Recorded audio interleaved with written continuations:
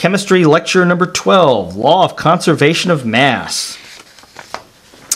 Why does a lump of coal burn? And why, after burning, are the ashes lighter than the original lump of coal? The explanation depends on what you believe matter is made of. Now, Aristotle, way back in the day, said that matter was made of earth, air, fire, and water. And thus, a lump of coal is made of these four components. A lump of coal burns because it is releasing the fire that's inside of it. Aristotle's ideas of matter lasted through the late 18th century. And George Ernst Stahl, who lived into the 18th century, also believed that fire was a component of all matter that was combustible. So he called this component phlogiston, from the Greek word for inflammable. By the way, flammable and inflammable mean the same thing, capable of burning. But anyway, anything that burns has phlogiston inside of it. When a lump of coal burns, the phlogiston leaves the coal, and what's left is an ash that is lighter than the coal. When a material loses phlogiston, it loses mass. So this is why ash is lighter than the coal. So if you started out with, say, 50 grams of coal, and then the coal burned, the flames coming out of it is the phlogiston coming out of it, and since the phlogiston went out of it, the remaining ash is lighter than the coal that you started with. The phlogiston concept of matter explained why matter loses mass after burning, so that's why it was used. Now, unfortunately, it couldn't explain why substances gained mass after burning. For example, it was known that phosphorus gained mass after being burned. I think phosphorus was found somewhere in the mid-1600s, I'm not sure. But they knew about phosphorus, and they knew that if you lit it on fire, it would burn. And then after it burned, it would leave behind this white residue. But when they weighed this white residue, it always weighed more than what the material started with. Now, the phlogistonists explained this gain in mass after burning by saying that the phlogiston could have negative weight. When you subtracted a negative, you get a positive. So, if you remove a negative mass, you end up gaining mass. So, the explanation they had is that, say, here's phosphorus, and it's got some negative mass, or maybe negative phlogiston in it. When you burned it, this negative mass went out. So the negative was removed. So let's say negative 160 grams of mass were removed. Well, if you remove a negative or subtract a negative, it's the same as adding a positive. So instead of 124 grams minus 160, since you're subtracting a negative mass, you're really adding a positive. 124 plus 160 is 284 grams. So that's the explanation they gave for why phosphorus gained weight. It was losing negative mass. But what the heck is negative mass? And how do you know when phlogiston will have a positive or a negative mass? Now, according to the phlogistonists, when you see flames coming out of burning coal, that's positive phlogiston. But when you see flames coming out of burning phosphorus, oh, that's negative phlogiston. Negative phlogiston was also used to explain why iron gains mass when it rusts. You put a iron nail outside for a few days, and then you come back and it's covered with this red powder, and it weighs more. Phlogiston of negative mass inside the iron was being freed by the iron, resulting in a substance, rust, which now had greater mass. So let's say you had 223 grams of iron with some negative phlogiston in it, and then you remove the negative phlogiston, let's say negative 96 grams of phlogiston were removed. Well, you removed a negative mass, so that's the same as adding a mass, and that's how iron gains mass when it rusts. It's because negative mass was removed, whatever that means. And it was believed that phlogiston did not respond to gravity and therefore had no mass, so the flames have no mass. Yet when phlogiston entered or left a material, it can make mass appear or disappear.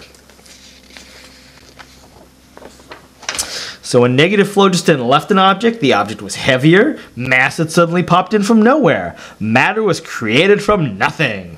But if a lump of coal burned and became lighter, it was because the phlogiston had left the coal. Mass had suddenly disappeared or was being destroyed. Remember, the phlogiston itself is supposed to be without mass. If mass is being created from nothing and then disappearing or being destroyed, then mass is not being conserved in a chemical reaction. Right? It's popping it out of nowhere. It's being created from nothing. It's disappearing into nothing. It's being destroyed. Well, along comes a scientist by the name of Antoine Laurent Lavoisier in the late 18th century, and he began doing experiments to discredit the idea of phlogiston. Lavoisier showed that when materials gained or lost mass, it was because the mass was transferred from one material to another. In one experiment, he heated a mixture of water and iron filings to a high temperature, and the procedure caused the iron to rust, and a gas was also produced. The mass of water and iron before the procedure matched the mass of the rust and gas produced after the procedure. So he took some iron and he heated the iron up, and then he blew some steam over it. And let's say the mass of steam or water is 108 grams and the amount of iron you started with was 223 grams. After you did this procedure, he ended up with 319 grams of rust. And also some gas was produced in the reaction. He was able to capture the gas and weigh that. Well, the total mass of what you started with, 223 grams of iron and 108 grams of water, and then after the reaction, 319 grams of rust and 12 grams of hydrogen gas, they all add up to 331. So you started with 331 grams of mass and ended with 331 grams of mass. And Lavoisier was able to demonstrate that what had actually happened was that the oxygen in the water combined with the iron to give something heavier. And then the hydrogen part of the water came off as hydrogen gas.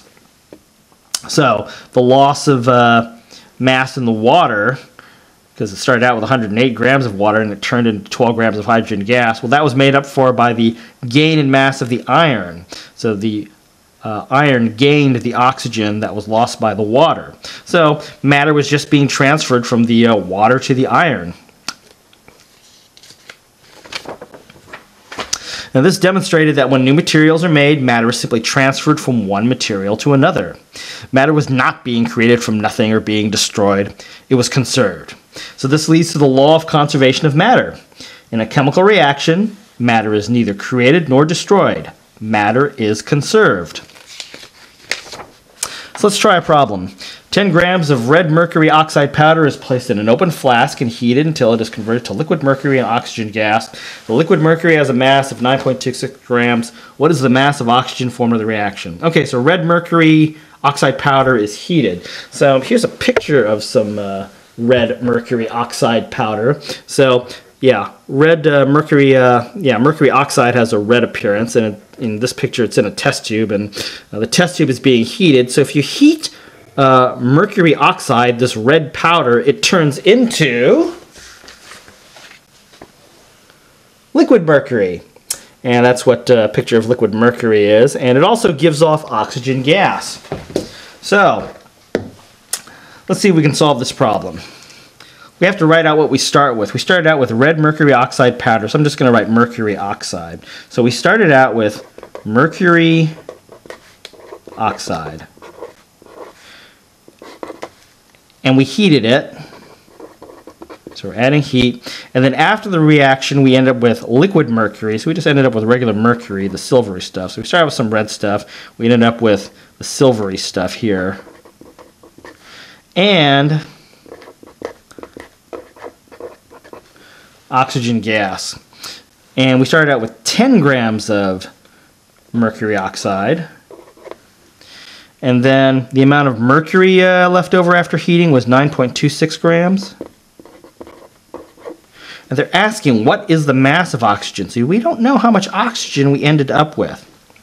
Well, according to the law of conservation of mass, the mass of what you started with has to equal the mass of what you end up with. So if we started with 10 grams of something before the reaction, and then after the reaction we have 9.26 grams of something else, and oxygen gas, the amount of oxygen added to the amount of mercury has to equal 10. So the amount of oxygen then is just going to be 10 minus 9.26. And so you're going to end up with 0.74 grams of oxygen. All right. So we were able to figure this out because we know the law of conservation of mass. What you start with has to equal what you end up with. All right. For a PDF transcript of this lecture, go to www.richardlouis.com. This has been Chemistry Lecture number 12, Law of Conservation of Mass.